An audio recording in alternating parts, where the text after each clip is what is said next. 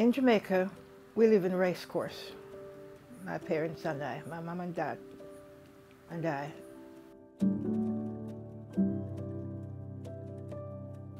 Growing up as an only daughter, I grew into a very close family circle with aunts and uncles who takes very good care of me while my mommy goes to work.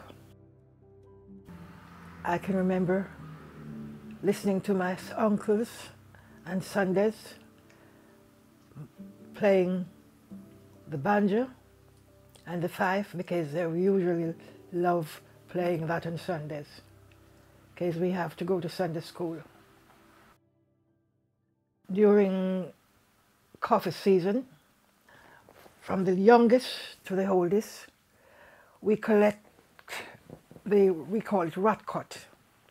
During the night, when it's coffee period times, the rat or whatever it is at night eat the coffee, the sweetness of the coffee grain, and drop the seed underneath on the ground. So in the mornings when you go in, you can just scrape a lot up and put it in your little pan. That pan, you keep that coffee, make it dry, then you hand it over to your mother or whoever is in charge of you, and they put it away. It was sold when it's coming near to Christmas. And so you are able to buy your Christmas present with that money that came from your coffee that you have collected. And that was fun. That I always remember. It was a whole van load of friends, family, takes me to the airport. Not just my mom and dad, but a whole van load. Everyone wants to see Rose off, and they all takes me to the airport to see me here, see me board the plane. I was quite excited, and at the same time quite conscious of being away from my family, which I've been very close to. When I reached England, your father came and collected me from the station. Before I came to Coventry, the first job I ever had was working at Park Lane Hotel. Your father was working there before I came here.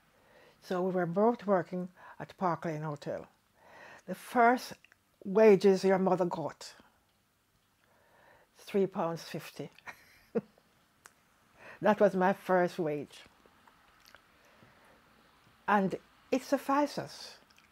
He pays the rent, I buy the food. That was the way we begin life in England. Well, the reason why we left London, my husband had friends in Coventry. So there was a band of young men that leaves Jamaica at the same time from my husband's village. And they all came to Coventry because they had relatives here. And we were both young, starting out on our own, and wanted to be more independent from family, because we were living with his family, sisters and brothers. Coventry was on top of the world. You could walk out of one job, 12 o'clock, go and find another job, and you were all right, because there were so many jobs. Every car factory you could think of was in Coventry. It was a lovely place to live in, or to come excited for a young person, because there was opportunity here. My husband, his first job here was to drive a lorry. He was 24, and he drove a lorry from here to Scotland, all over the country. It wasn't very easy for him because he's a black man and he go to different places to sleep at night. They would not even the Salvation Army would have taken him in just to have a sleep at night. You have to go back in the lorry and sleep in the carpets. But we survived. There was a big community of Jamaicans in Coventry. We weren't very lonely. So we have a marvelous time as a young couple. And we were able to dress up to the ninth with properly dressed up. Not just wearing what you wear during the day, you don't wear it when you're going out at night.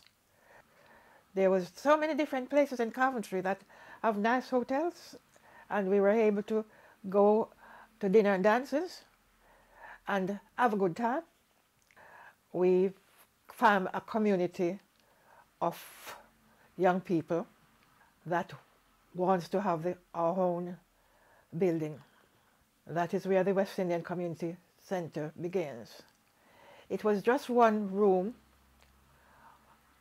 that we use on Pond Street once every 2 weeks.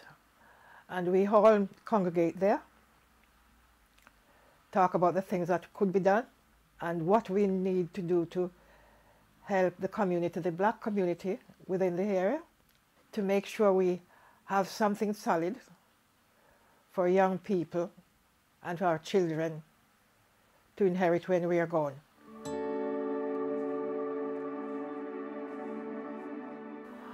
I got pregnant with Delroy. When I was 3 months pregnant, my husband said no more work for his wife. So I couldn't work because he wants me to be secured. In fact, he never liked his wife to work, but I have to work. First, I was a nurse. I was a nurse. I worked at Coventry and Warwick Hospital for several years. Devon came along, so that means work is out of my reach for the time being because my husband supports me. I'm a mother, I'm a wife, and I need to do something for myself as well. Therefore, I decided that I need to go back to work. Was afraid to tell my husband I got a job because he didn't like his wife to work.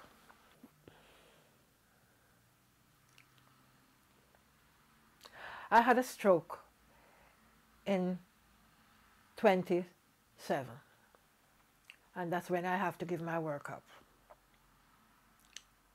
because I had a very bad stroke.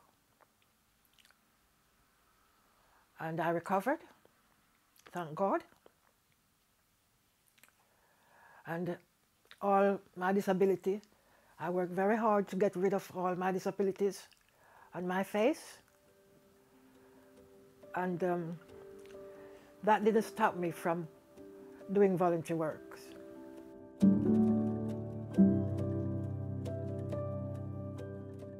My husband and I do the best we could with our children. They're all educated, thank God. They all have their professions. And he passed away, going 3 years now. And I have my 4 children and 12 grandchildren and 2 great-grandchildren. During the pandemic, I'm so well looked after by young and old. I could not ask for a better community than the one I'm living in at present.